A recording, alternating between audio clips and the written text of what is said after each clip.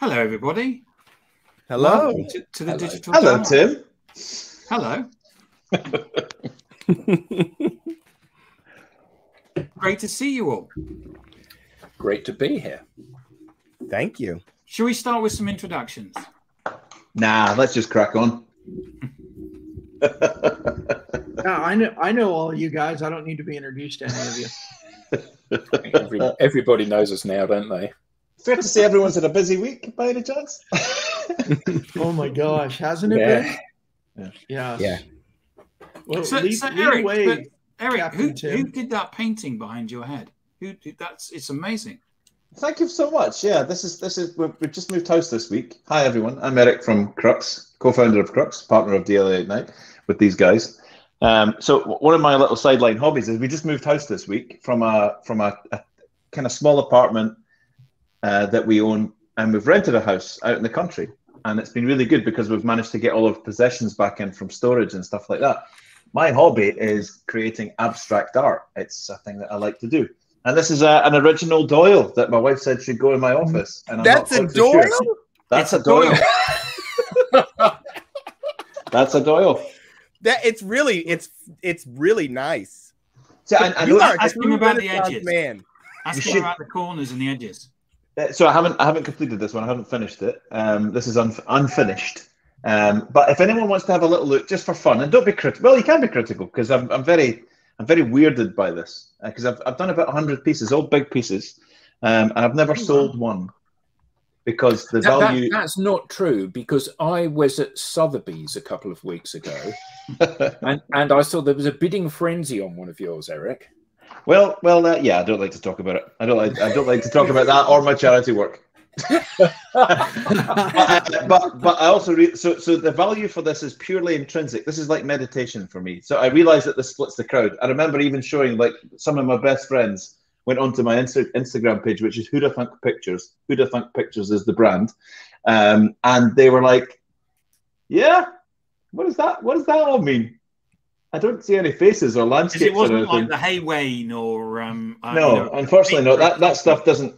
It's the same with music and art. I have a bit of an avant-garde perspective, and so yeah, it's been nice to get a hold of things and get things back around and get some pictures that, you know, it's funny finding the box of pictures. And yeah, the removal guys were like lifting these pieces of artwork, and you could just see their eyebrows raised, like, "Do you want to keep this, or does this go to the trash?" Because clearly your baby's just been messing about with paint on a canvas. We just take these to the local refuse tip? No, they're prized pieces of. Oh, right, okay. Well, you know, I think I got confused for a long time. My wife was telling me to get some original Doyles, but I heard doily, and I think I got confused.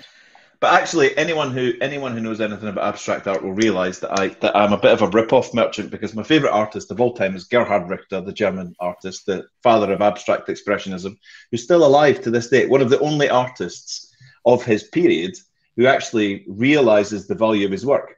It's upside down. Yes, it actually is. It actually is upside down. Gerhard Richter sells pieces for $80–100 million, and they're larger than that, 4 times the size of that. But he uses a technique. He uses 3 of the 3 primary colors, red, yellow, and blue, and 2 monochrome colors, black and white. And that's all Gerhard and I use. So any colors that appear on the canvas appear through the process. And Gerhard Richter's a brilliant documentary on YouTube. Really, if you're into art, it's really nice to watch. He is an extremely wealthy, approaching billionaire artist. Now in his late 70s, early 80s, but still gets up in the morning, puts on a shirt and tie and a tweed suit, has breakfast with his wife, very methodical, walks out of the studio in his house in Berlin, across the little path to the purpose-built studio, and works from 8 till 5 every day on his works in his studio. And he's got. If you were selling them for $80 or $100 million a time, you would still get up and go to work, wouldn't you? Yeah. Oh yeah. Do you think that perhaps through our social influence and our large network, we could help Eric sell one of those for $8 million, not even 80?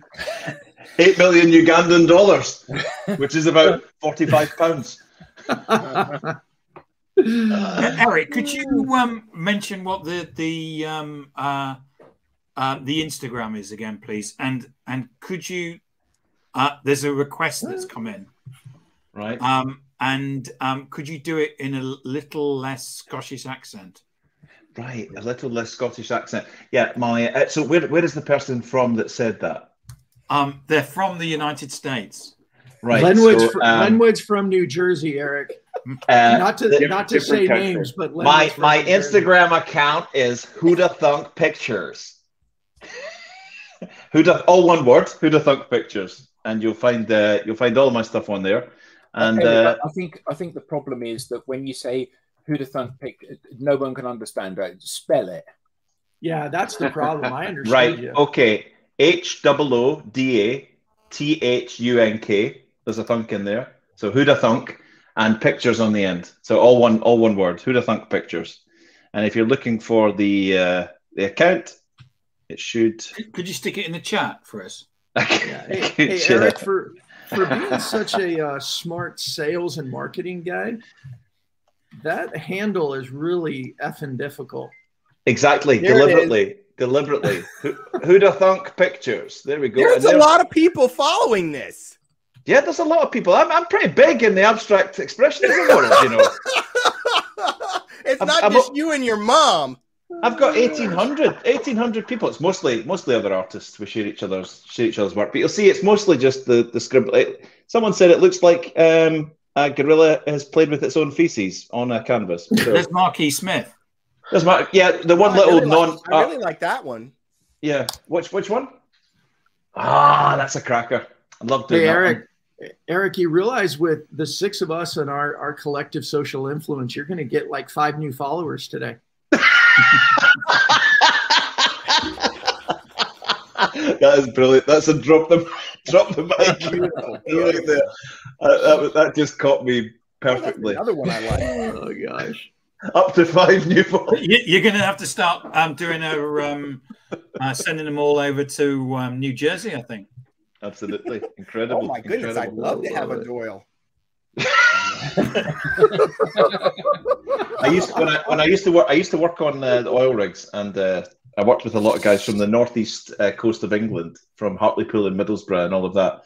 And I'd never met these kind of guys before. I was only 19 when I started working on drilling rigs, and so I got paired up with this team from Middlesbrough and Hartlepool, and all really roughy-tufty guys, tattoos, missing teeth, noses over here, and they thought my surname was incredibly funny, because so if there's anyone listening from the northeast of England, they will know that there's a term, doylem, which is someone who makes a lot of mistakes and is a bit unfortunate in life, is a doylem, which is shortened to a doyle. So if you are a doyle in Hartlepool or Middlesbrough, you're an idiot. And they love this.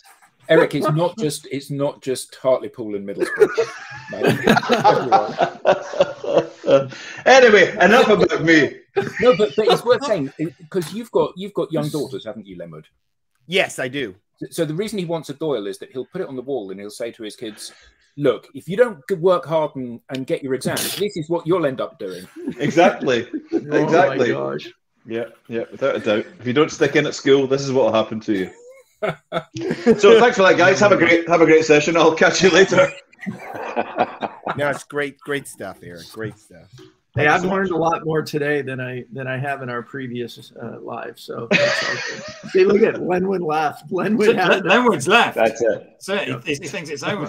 He's on to buy one. He's left max to save overload up of value. one of your artworks, Eric. That's what he's on to Etsy already. He thinks it's over. It is now. It is now. Right. Someone bring some semblance of order to this debacle. So what are we going to talk about? Well, we could talk about Facebook. Ooh. Yeah. You mean Meta? Meta. Well, there we go. It's they're just trying to be ABC, Google ABC 2.0. They're just trying to, it's just like Alphabet. Is it that, or is it a diversionary tactic? There's been a number of conspiracy theorists. Yeah, but there've been a number of whistleblowers, haven't there, that have come out of Facebook over the last month and said Facebook is very aware of the effect that some of their products have on young people, particularly young women, and the mental health issues and anguish that it can cause. and this has been supported by research that Facebook have done. Metaverse. It's been supported by stuff that Facebook has done in terms of research, which has subsequently been buried. So this has been a good time for them to do something which has been largely a positive comment. And I don't know about you guys, but you know, I think I'm fairly well clued up on Facebook. But when you see what they do, I mean, in terms of the product portfolio and where I had no idea until you drew our attention to that website. I had no idea they owned Oculus, for instance. I had no idea. Oh, yeah. I knew they did own that, but they've got this like a Zoom type tablet thing in various different forms that you can buy. And obviously the tie-up with Ray-Ban, with the content creator glasses, with the microphone, and it's all of this stuff that it's almost as if they've been waiting for an opportunity to burst this onto the market so that they can say to everybody, look over here at this, like a magician, you know, misdirecting people. Is it misdirect? You know, so if you just go by the headlines, and of course we can't believe everything we read in the paper, the headline on the website, connection is evolving and so are we. The metaverse is the next evolution of social connection. Our company's vision is to help bring the metaverse to life. So we're changing our name to reflect our commitment to the future. They couldn't do that with Facebook alone. But this overarching holding company that's going to be into all types. So here's my thing. I know everyone doesn't, not everyone's going to agree, but I think I'm not a huge Zuckerberg fan. I like it when there's this, for some reason there's loads on TikTok today working on the conspiracy that he is actually a synth and he's not human. And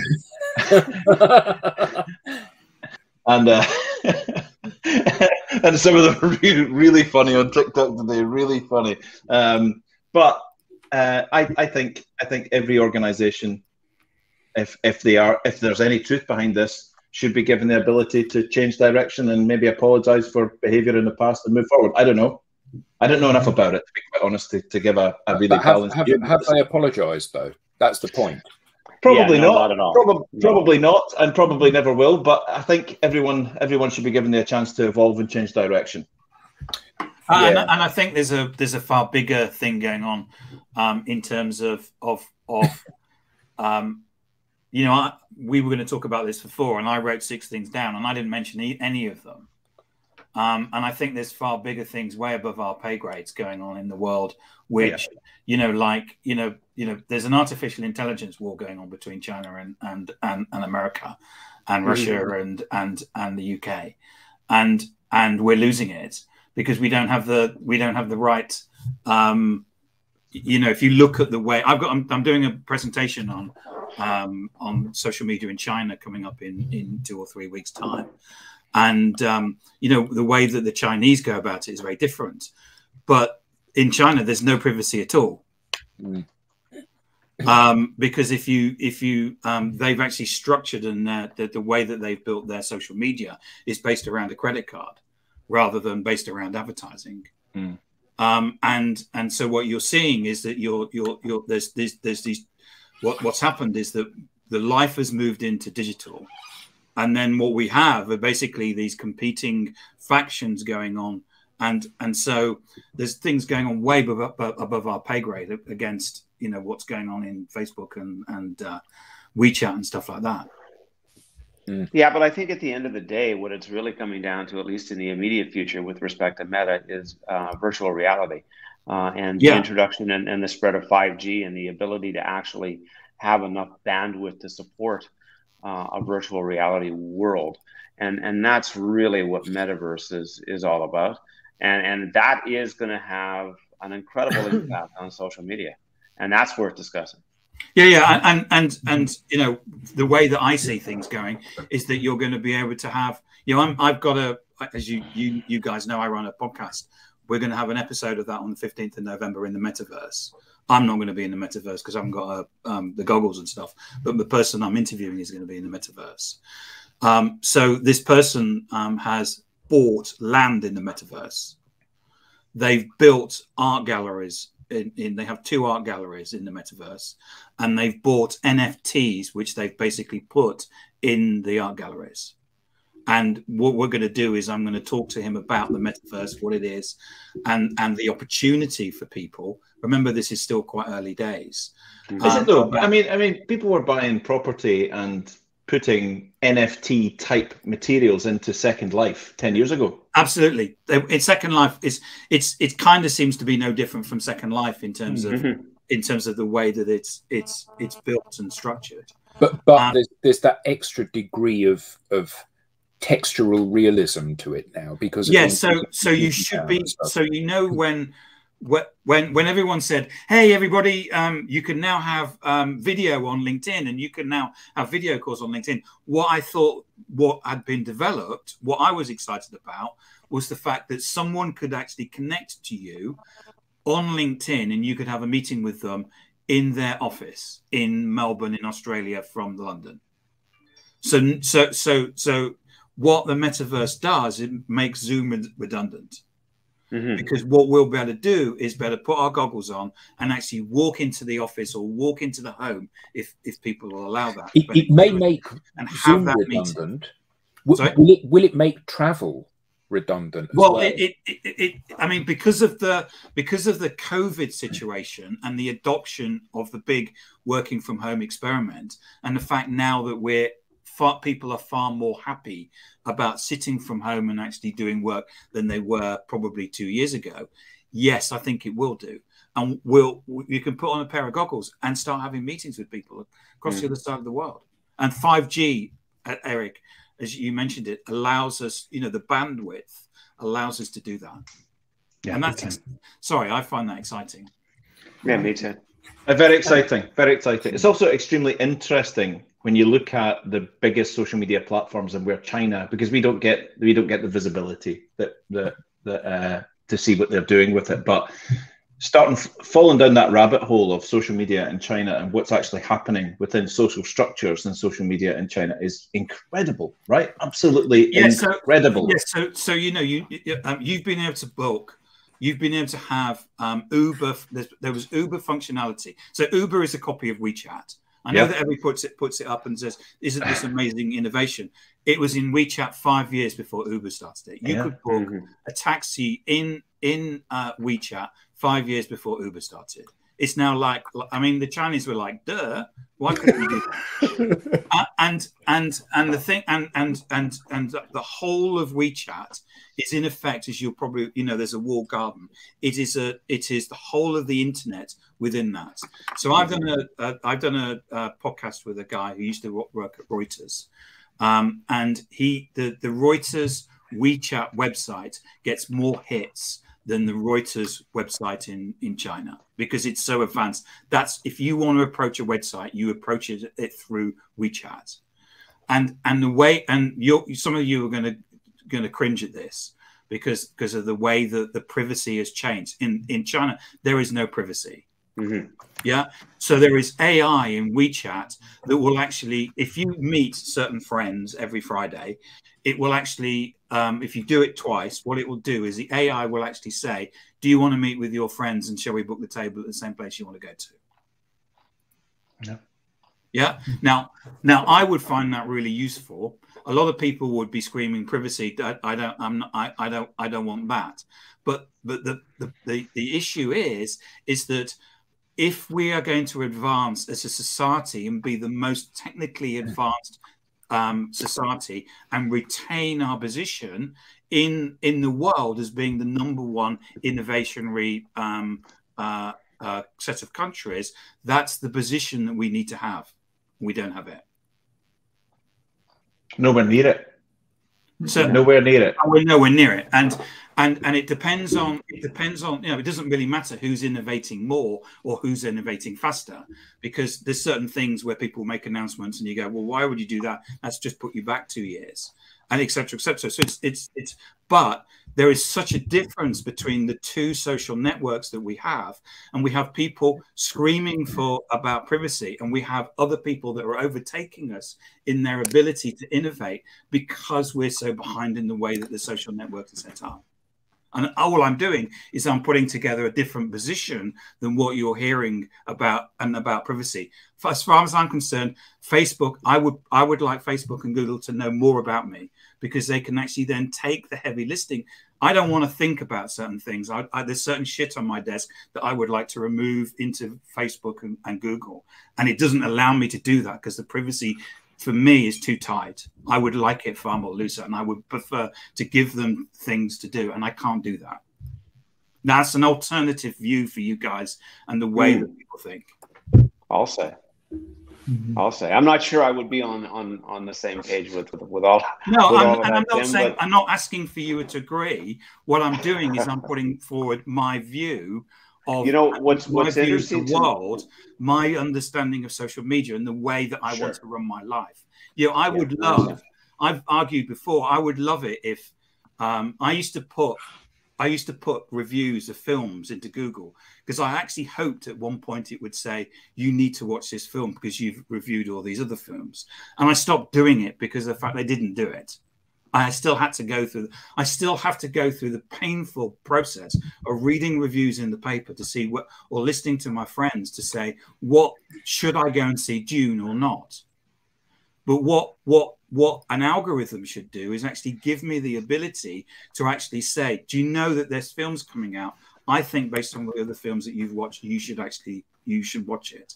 But I can't, because of the privacy settings here in the Western world don't allow that to happen.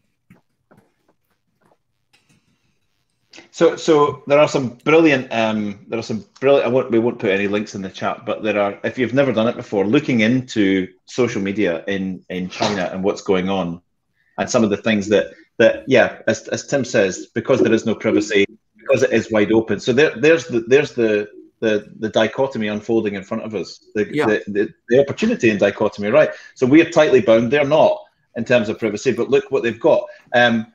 Pinduoduo springs to mind. Pinduoduo is one of the most interesting. I did an article about this about a year and a half ago. I was so taken aback by what they were doing. In just 3 years, Pinduoduo became so successful that they were able to initiate their own public offering on the NASDAQ. From a standing start to 3 years to IPO on NASDAQ, an incredibly successful organization, based on the fact that they gather lots of data about you for shopping. This is about e-shopping. So Adam looks at this, and he's got a network of followers on Pinduoduo. Adam buys this, and before he buys it, it says, listen, if you recommend this to 6 of your friends and 6 of them buy it, we'll give you a discount. We'll give you a massive discount. So it's group shopping and discount by group shopping, but it's gathering data on what we all like and what we don't like, gathering stacks so that when Adam wakes up in the morning, there's a whole stuff on Pinduoduo that he's probably going to want to buy.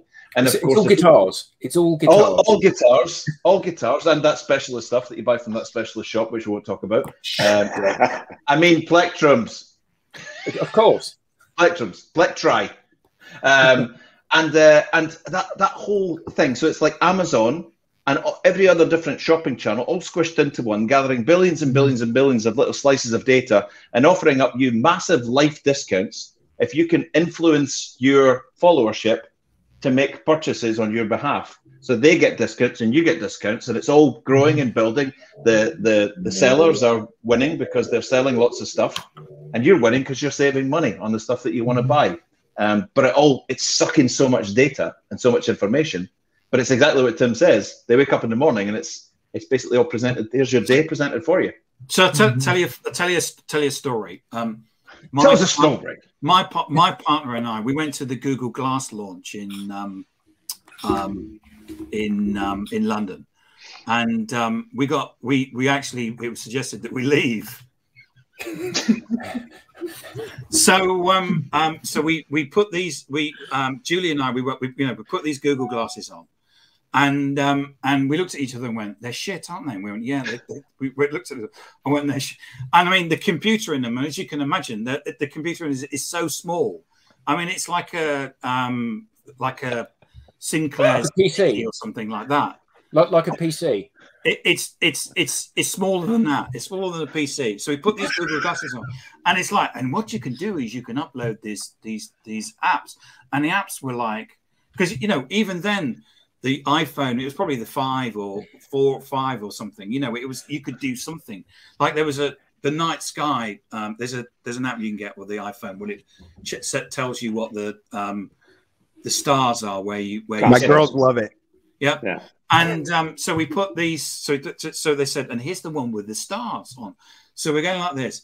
And Julie said to me, "Can you see Uranus?" I used to love, but I've lost a bit of flexibility.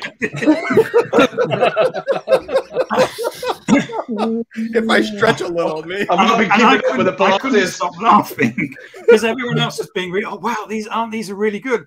And she goes to me, "Can you see Uranus?" And I couldn't stop laughing. Anyway, we decided to have some photos. There's actually one up there somewhere of us wearing Google glasses, and then I thought we decided to leave. I thought you were asked to leave because you didn't arrive on a skateboard and you actually had a belt on your jeans. Oh gosh. You were messing up the average age of the event. Opportunity, the business opportunity for metaverse and for some sort of goggles or glasses and having super Zoom, Zoom meetings on steroids isn't just massive. Mm. But bringing it home maybe.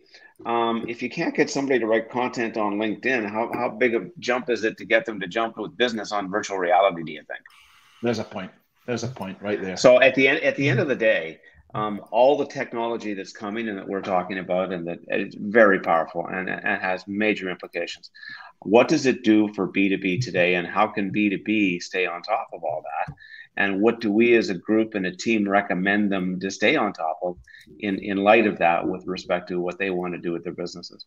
Yeah, that's a great point, Thomas. And I just want to say one thing quickly, which is that as far out as the metaverse is, there's no way to make that big leap.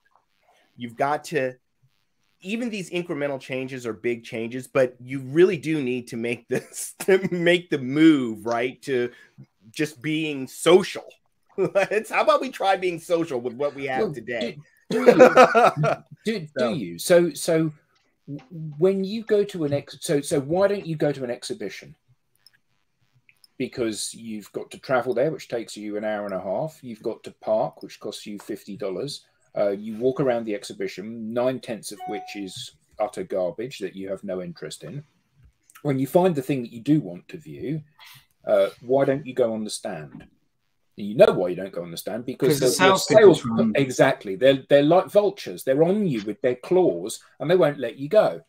So now with the metaverse, you can go. There's no travel time. You can go to the event. You can go to just the stands you want. There are no salespeople there. You can walk around and look at the presentations if you're interested, and then you can leave when you're ready. Actually, that's pretty. You know what? My wife's. Do you guys know what my wife's favorite thing is about Maui, Hawaii? Oh, a beautiful beach. Besides me with her on the beach. Yeah. No, it's the smell of cigar smoke. It's the smell when we get off the airplane, because their planes land and you walk outside, and it's the smell of Hawaii when we get off the plane. Yeah, but what does it smell of? Freedom and relaxation. Yeah, nature. So that's fine. You get a pina colada handed to you. You get a flower lei thrown over your. I thought that was Florida. Head.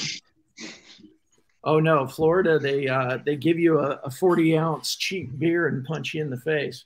So what's the lovely smell that assails your nostrils when you get out of the subway at Madison Square Garden to go to an event? It's not the same smell. It's not the urine. Hawaii, that's for certain. It's the hot dog. Methamphetamine. Oh my goodness! Sorry, carry on. I've put a name. I've put a company in the chat.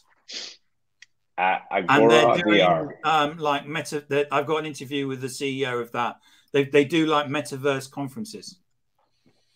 So my point is, and I think you're absolutely right, Thomas. You know, the challenge is getting people to be social. But how do you get people to use to create content for LinkedIn, and how does that translate into what happens in the metaverse? I think the interesting thing is that people are going to need guides, aren't they? You know, like all of these things, you know, our raison d'etre is to guide people on how to use what is effectively a 15-plus-year-old piece of technology. And you would think that by now, what you need to do to be effective in the modern world on social networks is pretty obvious, really. You've got to be yourself. You've got to be active. You've got to build a big network of people that actually want to listen to you when you speak. It's not rocket science, any of this stuff, and yet people don't get it. And now people are going to segue seamlessly from, like Tim said, you know, from we're going to have a messaging exchange in LinkedIn Messenger, and then all of a sudden it's going to be, actually, do you want to meet quickly? I've got 10 minutes now, and then we're going to be in the same room. Maybe it will be the metaverse beach on Hawaii. Should we meet in Hawaii? Yeah, why not? But, with a scratch and sniff card. Here's a Hawaii. But what people don't want is to make a mistake, isn't it? You know, what they want is to have somebody that will handhold them through that process, so they go, actually, this is not so scary after all. And this creates a whole world of opportunities for everybody, doesn't it? Have you seen any metaverse gurus on LinkedIn yet? There's a joke. Sorry, a joke. No, it's okay. It's okay. I think we're missing a point here. I think we're missing a point. I think we're talking about how we in the metaverse. Here we go. Right. Here we go. I don't think the metaverse is for us at all. So as it stands right now, back in the old days with sales, it was all about how many people can we get out conversing with other people, right? And progression and marketing failing and sales becoming more difficult and all of that, cold calling falling away, emailing falling away, advertising becoming despised is an evolution, right? So now we know that social helps companies improve their position, but we're still limited by how many people that we can get interfacing with people. When we put bots into social, the humans don't like it. But bot to bot is a different story, completely different story. So bot to human isn't liked. We don't like that. We all repel, you know, when, oh, that's a bloody bot talking to me and trying to have a relationship with me. But bot to bot, I think many, many years down the line, I don't think this is next year, it might be 10 years from now, that companies will have virtual reality, AI, not sales teams, but the whole presence will be virtual reality, robot to robot, not people at all. Not people at all. The whole thing will be done. The next evolution is going to be electronic to electronic. There you go. It will be, but it'll be avatar to avatar. Will be the new strategy. Avatar to avatar. There you go. Yeah. Where I thought you were going with that, Eric, is actually the generational differences. That really, it's the leaders in the younger people in organizations, millennials and Gen Z. They're ready for social. They're ready to do it. They're the ones that are calling for what can we stop dialing the phone or whatever. They don't even know they're doing it. But you know, and so where I thought you were going with that is that the metaverse is actually for a generation yet unborn, right? And the reason why I say that is because I actually read some statistics which I saved but didn't know I would need today about how Facebook as an application is trending much older, and the younger people they're not on Facebook, they're on some other. So, you know, in my mind, you know, I'm thinking Zuckerberg is thinking, listen, this Facebook thing has got a limited shelf life because I can't get Gen X, or not Gen X, Gen Z on Facebook. So I got to start thinking about, you know, the people who are yet unborn and how I'm going to get those people, you know. So anyway, that's where I thought you were going with it. And I think there's some truth to that what's holding social back and businesses from really evolving is the leadership is so antiquated in their thinking. Maybe I'm wrong, but anyway. I firmly believe that we will eventually become the weak link. The saggy bags of bones and jelly and all of that will become the weak link, and it will become the position where, as Thomas rightly pointed out, avatar to avatar, but the avatar doesn't need to see another avatar to see whether it's going to build a relationship with it. It'll all be just done silently and electronically. The Matrix will come to life. Well, you're talking about a Terminator kind of reality where people are extraneous to the business that goes on between the Borg. Yeah, but you know what? As interesting as all that is, I just want to get more sales next month. So what do you do? Do you beat the machine with the bot in to make more calls? No, the machine has to make a sale and then ring the bell, doesn't it? Yeah. And this arm comes out and rings the bell. Let me back in, Hal. I can't do that, Dave. I can't do that. You've not made because you haven't made your quota yet. You haven't made enough calls. Let me in from the cold. I'm freezing, Hal. I hear in our made future. Enough calls, Dave. I hear sometime in our future. I hear in our future. You are the weakest link. Goodbye. Yes, exactly. Is it okay to slightly jump off on a tangent? Yeah. Or maybe take it back to home base, because I know Thomas is itching to. He's fed up with this conversation. Thomas was scratching. Conversation. I read a lovely little article in Marketing Profs a couple of days ago by Melissa Sargent, CEO of Litmus. And although we've spoken about it before, it was nice to see it sort of repackaged and sort of reframed a little bit. But, you know, Litmus, big into digital marketing and all of that. And Melissa's article was all about the fact that, you know, it's a nice perspective. And I thought there was something in it. It was 3 reasons why B2B marketers really need to take the leads from their B2C counterparts and really need to tune into what they're doing. And she gave us three main headlines under the banner of, even though B2C and B2B sell differently and have different product sets, B2B brands can still implement B2B marketing strategies to increase their return on investment. Homing in on things like personalization. Her 3 things were increased personalization, right? We've known that for a long time. She talks about buyers now expecting personal connections in the way that the B2C world was expecting personal connections all the time, and that level of customer service and relationship. She's absolutely homing in on the fact that buyers now in the B2B world are expecting that personal relationship and also that brand experience. She also talked about multiplying digital touch points, which I thought was pretty cool, which B2C are quite good at. You know, we sometimes come across B2B people. I was working with a drinks manufacturer recently, and when we were listening to their B2C element, they've got a big B2B part. Their B2C element is all over. They spoke about their Instagram strategy, their Facebook strategy, their TikTok strategy, Snapchat. It's everywhere. It's everywhere. What do you do in B2C? Oh, I put some stuff in LinkedIn. B2B.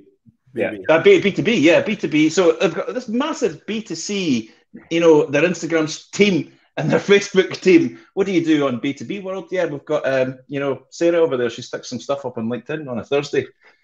Right, okay, wow. Okay, so, and then the last bit was relevant content. So really homing in on the fact that B2B brands don't have the mindset yet to understand that their content is defining them, and it's leaving that breadcrumb trail about who they are and what they are, because they haven't honed in on the personalization and also the digital touch points. So I thought it was a nice little article. It's by Melissa Sargent. It's in Marketing Profs, 3 things B2B marketers can learn from B2C marketing strategies. And I thought it was a nice overarching little piece. Who wrote that, Eric? Melissa Sargent, the CEO of Litmus. Okay. Thank you. And it brings up a really good point, and that is that the leadership of B2C and the retail worlds are far ahead in many ways with respect to leadership in B2B, whether it be manufacturing, whether it be distribution, whether it be technology, any of those groups, far away ahead. And that's the difference. And you put that right on the button, Eric, and until they get with it, the rest won't happen. Big time. Yeah, it's a good point, and I think that I mean, we've always seen leadership as being have struggled understanding what social is. Certainly in the B2C world here in Europe, they're far more ahead in terms of adoption. I mean, if you think about people's TikTok strategy, it's actually taken a long time for people to come up with one, but they still do have one. The same with Clubhouse. Do you remember that? you know, or Twitter Spaces, you know, it's taken a little while for people to come up with something.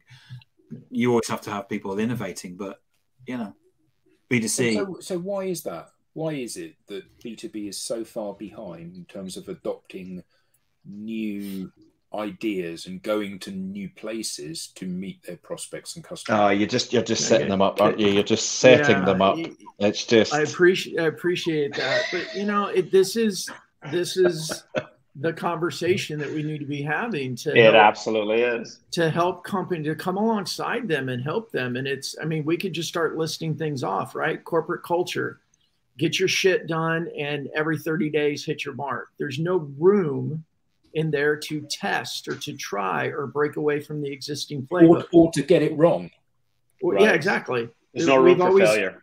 Yeah, exactly. Yep. And I mean, instead of listing them all off, I don't know, maybe we should list them off for people that are listening, because there was a very good LinkedIn Live webinar on this yesterday with a small group of people. Yeah, I saw something about that. It was very popular, wasn't it? It was very, very good. It just speaks directly to this very subject. I mean, list them off, Brandon, because there may be people listening that don't understand, you know, the differences. You know, a lot of people, as you know, who've worked in B2B if you're in leadership in B2B, you've been in B2B for 20 years, probably. Mm-hmm. Yeah, senior leadership, you know, SVP type level. You probably have never worked in B2C. So don't necessarily see the difference. And a lot of people will say that B2B, and this is a sweeping generalization. A lot of people think that B2B is boring. I actually think it's, you know, stuff like this is actually really interesting. It's electric. But thank you. But a lot of people actually see it as being boring, and therefore they don't do stuff. I just saw this coming from Jamie. It's hard because we grow with failure, but there's no room. Yeah. Interesting. Yeah. I know I've worked in organizations where you really had to push out to say, we're going to do something and it may fail. And you kind of like, we're having to kind of support it like Hercules. And then because there was a massive blame culture, you know, things went wrong. Who are we going to blame? I'll put my finger up. Who are we going to blame? Well, and if you're looking for a job, you looked for entrepreneurial. That was well, at least when I was entering the work world, I looked for organizations that said they were entrepreneurial, because that was their way of saying, you know, we're willing to take a few more risks than some traditional organizations. Or it was just a word they used, most likely. Yeah, well, I think that's the thing, isn't it? Ken Robinson said that there's no opportunity to be creative in what you do if you're not prepared to be wrong. He said, you know, the caveat to that is that he's not saying that being wrong and being creative are the same thing, but, you know, we have big challenges that need to be overcome, and the only way that we can overcome them is by acknowledging that we're going to go down some dead ends and some you know, and be prepared to move quickly and break things. I think it's the face. Hey, I haven't paid attention. Go ahead, Tim. So I was actually going to talk about you. You said something yesterday on the webinar that we ran that Adam's kindly put the link in the chat, which is that I mentioned about people not being afraid about getting outside help. Right. And you told a story about when you moved from California to where you are now, you rented a house.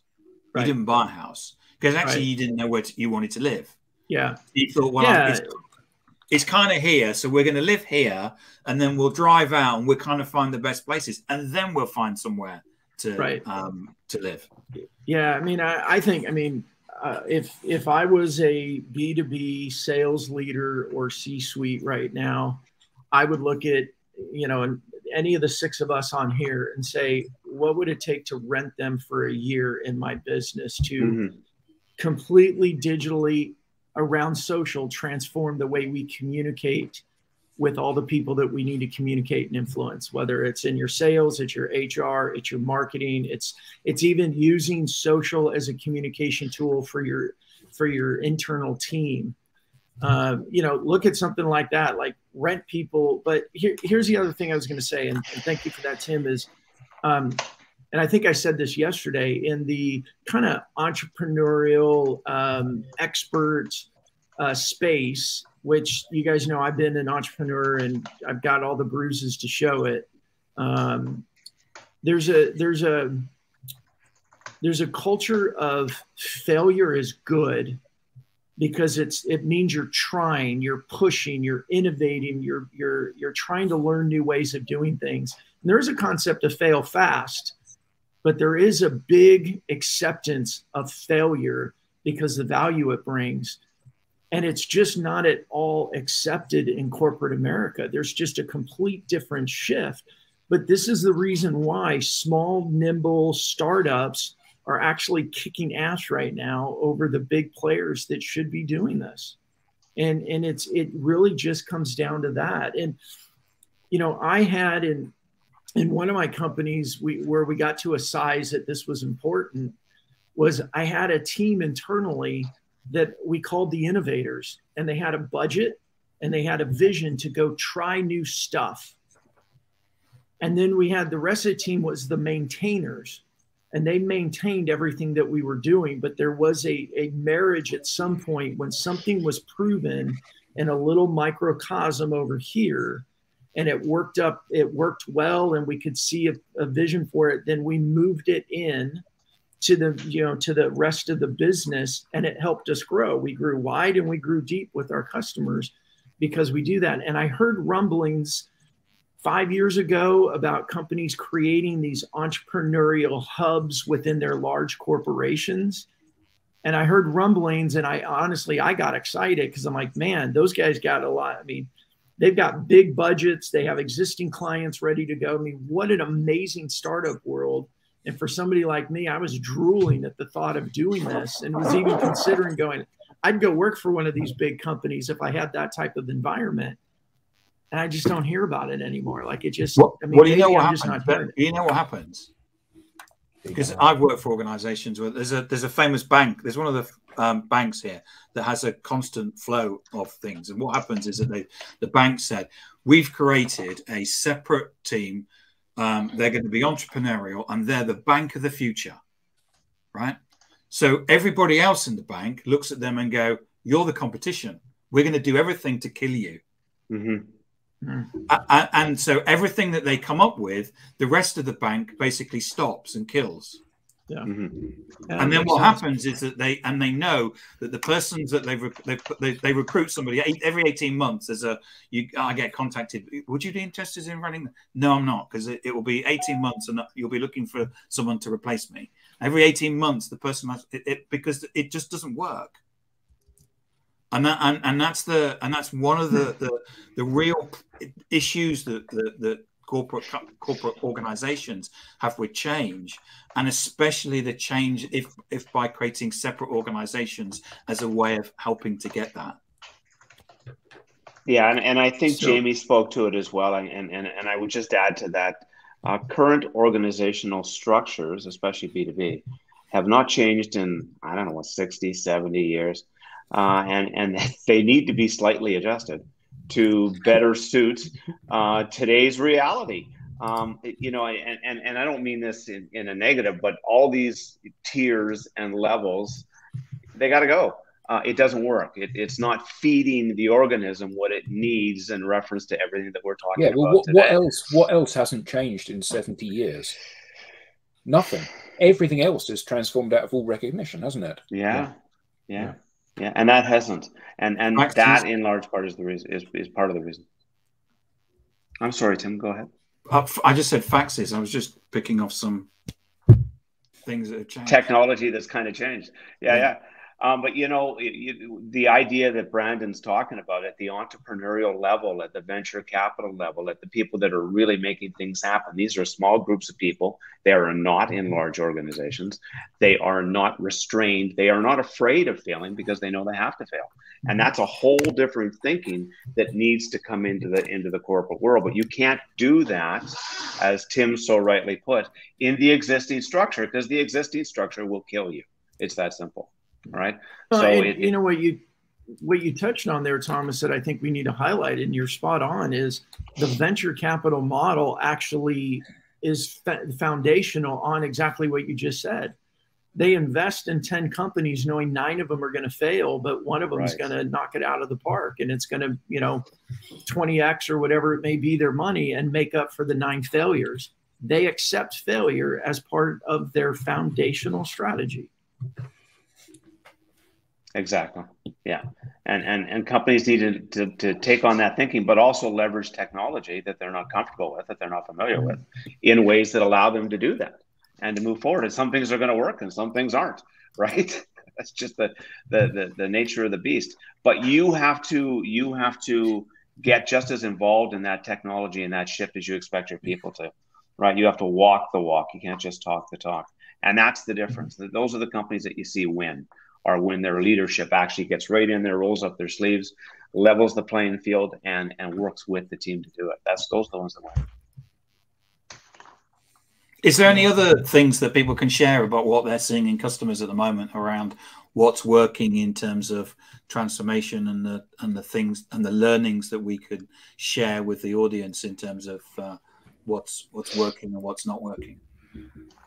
Well, I mean, I talk about it all the time, and we're talking about it now. It's really focusing on your people, focusing on and less on the technology. And I think that's very well documented now that organizations that are primarily focused on the technology are not doing as well as. You mean just buying a tool and yeah, just buying a tool, and the tool is going to solve the problem.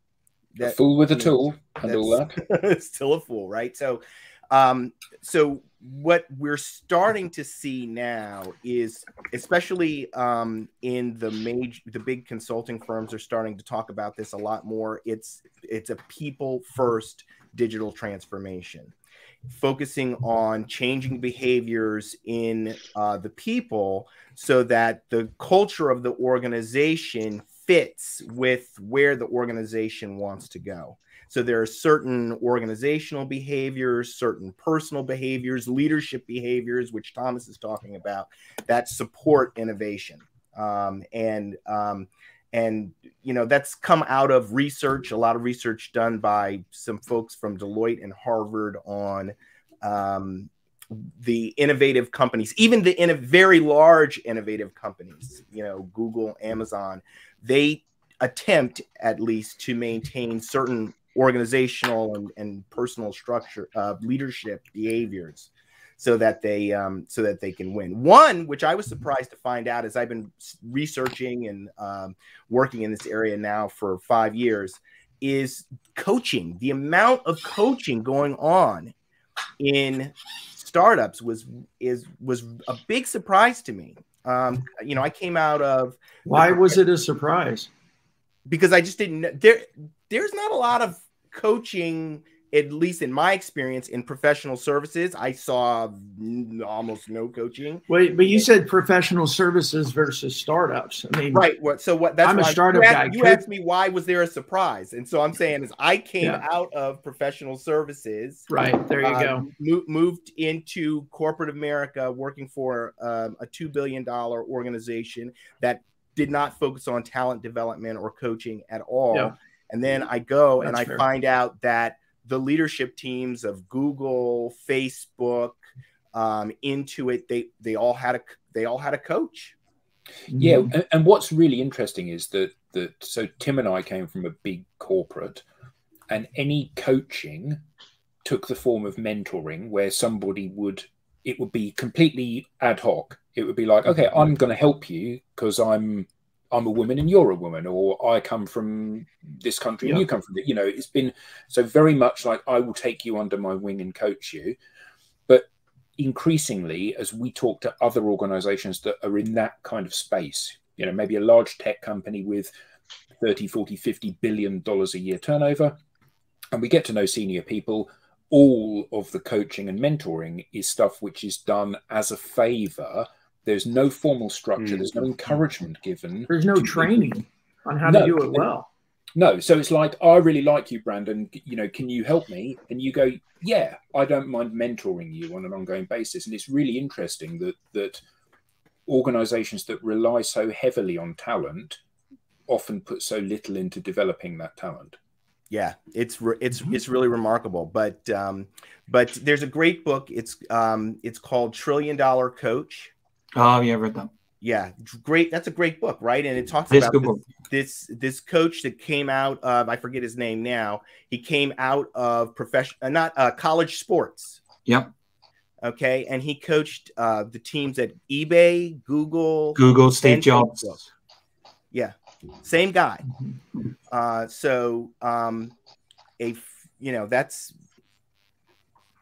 worth taking note. Yeah, it's good. Yeah. Good book. Really, and I would say I value the most in my career the fact that I chose not to do an MBA, but I did a master's in organizational development with an emphasis around coaching and organizational culture, primarily because even back then when I was young and dumber, I knew that the answer was always going to be the people. And I still believe that culture will eat strategy for lunch. Well, it's interesting when you look at professional sports, when you have to work as a team to be successful. There is a coach. There is a professional coach that works with that team. Okay, so it would be, we would think very strange if an NFL team said, we're not going to have a coach. We're just going to let the players go out there and figure it out. Yeah, right. That would seem like crazy. So now we see, and that's what was so refreshing, exciting to read this book, $1 Trillion Coach, and find out that these, what's her name? Sheryl Sandberg and Zuckerberg, they had a coach to help their senior leadership work as a team to resolve problems, to that's, I don't know. I haven't seen that in corporate America. So to find out that these very successful organizations, these startups, and I think in, like you said, Brandon, in startup culture, there is a lot more coaching, in part because collaborating as a team is one of those organizational behaviors that supports innovation that you really don't see in corporate America. And it's also out of necessity, right? Because you don't have all of the perks and bells and whistles that you can offer that enterprise organizations can. And so small innovative companies also look for innovative ways to serve their people and create culture, which is, hey, you may not have the end of the year trips here, there, or wherever yet, but what we're going to do is we're going to pour into you. We're going to coach you. You're going to have a mentor, or not a mentor. You're going to have a coach, not somebody that, and somebody who's trained and all of those things. They actually, and we're experiencing this now. I think, Tim, the link that you shared in our Slack group about the company that chose a 4-day work week in order to attract new employees, and how many new resumes they had in the first day. 10 new CVs in 23 hours. Yeah. Right. People are caring more about their work environment. They care more about work-life balance and all these other things. And that's what startups have known for a while, is that if we take care of people, we're going to attract good talent. Yeah. I love that. I love that. Higher performance, because startups place more emphasis on one of the most abused words in modern commercial society, which is team. We stick a bunch of people on a floor and we go, hey, you guys are a team now. Go solve some problems and start delivering. And the fundamental fissure and crack in that methodology of saying, you guys are now a team. Go for it, without thinking about, we don't have, we've only got a couple of minutes left. We could devote 4 hours to the discussion about what team dynamics are and how they affect and make or break and all of that. And the startups put more emphasis on, they need that team to be high performing, and not simply saying, well, they're in a Stormin, Norman performing kind of cycle. That's so, it's ridiculous, right? It's ridiculous. But when we're coming back to what we talk about on, all the time, is when you're saying that you want to pull down silos in organizations and get the functions working together, that cross-functional collaboration, that's teamwork. That's getting marketing and sales and the product team working together to identify new markets, to sell and to develop new products. I mean, that's the holy grail. If you can get your organization, your senior leadership working together in that way, we talk about it all the time with social selling. Yeah. You get that senior leadership working together, social across the organization, you're going to see your outcomes change. Tim, could you put up Jamie's last quote there? Yeah. So I love that, but it works. It works on a broken principle. It works on the principle that we're already good. Well, it works on the principle that we're already good. The other thing about the book Good to Great is none of the companies exist anymore. Right.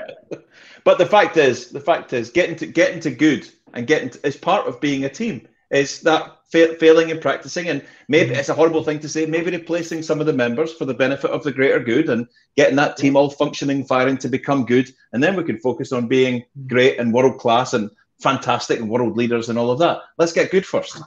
Yeah, well, here's what I love about Good to Great as a book right now. It served me really, really well in the 90s and early 2000s. And to Tim's point, that era has come and gone, and exemplified by those companies have come and gone, right? That era is gone. What we did in that era to be successful has come and gone.